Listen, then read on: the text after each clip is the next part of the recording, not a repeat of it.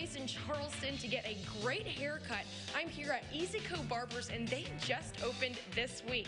Austin Center is here. He is the sole proprietor of this business, That's right. the barber, the owner. Austin, first off, congratulations on this great achievement.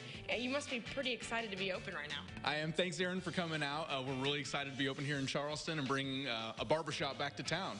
Now, you guys had your ribbon cutting ceremony this morning. Who came out? I mean, the whole Chamber of Commerce came out to support us. My family was here. A lot of people from the community came out to support us opening up. Have you ever been to a barbershop before? I think one thing that people realize when they walk in here is they immediately pick up on the vibe. It felt very nostalgic and awesome because it did remind me of my grandpa a lot. You have an old school, old-fashioned kind of feeling when you walk in this place. Kind of tell me about your intention there. Well, you know, the 40s and 50s were like the golden age of barbering. It's also one of my favorite eras. I've always been enthralled with World War II and the 40s and 50s. You know, I saw Grace when I was a kid, and he had the big hair. I've just always liked the environment, and I just kind of wanted to capture that, you know.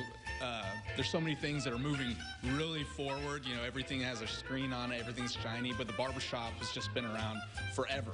And it's one of those things that hasn't changed, and I don't want it to change. So you're kind of reviving old traditions here. Why is it so important to you that we keep the spirit of these old-time barbershops alive? I've always kind of been interested in the old way of doing things. You know, I go out of my way to make coffee the harder way, you know. Like, I know I could just, like, put it in the Keurig, but, you know, I like to boil the water and all that jazz. But, you know, I just always found that the more things move forward, I kind of find that the older ways are sometimes better. You know, that not everything has to change, and I think the barbershop's one of those things. Okay, and when your customer sits down in your chair, what experience are you really looking to give them? Well, you know what? With the whole shop, I've just wanted to take people back in time to when things were a little simpler, you know, things were easier, you know, and so I want them to give them a fresh haircut. We style, we give them the straight razor neck shave with every service. It's a hot lather, straight razor neck shave. So every service, you know, at the end of the haircut, once we're finalized everything looks good to the customer. We'll do hot shaving cream on the back of the neck. Then we'll take a straight razor and shave their neck. Then we give them a hot towel, you know, let them relax for a little bit, and then finish it off with some aftershave and talc powder to make them smell like they've been here. I will say, even though you are interested in this old school vibe, your haircuts are very modern and appropriate for the modern man. This turned out very well, like beyond expectations. Well, the thing about it is that, you know, trends come and go, but classics are here forever. And so even when a new style does come in, usually it's just a slight variation of something that's been around forever. You know, you got your crew cuts, your side parts, pompadours, flat tops.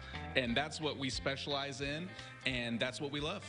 So Austin, for anyone who wants to come out, sit in your chair, how can people find you?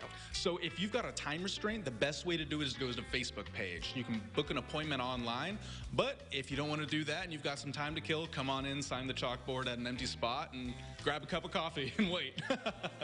That sounds fabulous, Austin. Thank you so much. We'll connect you to their Facebook page and post the address online at ciliving.tv for anyone interested in coming on down. Thanks, Austin, and good luck. Thank you so much. Hope to see you all.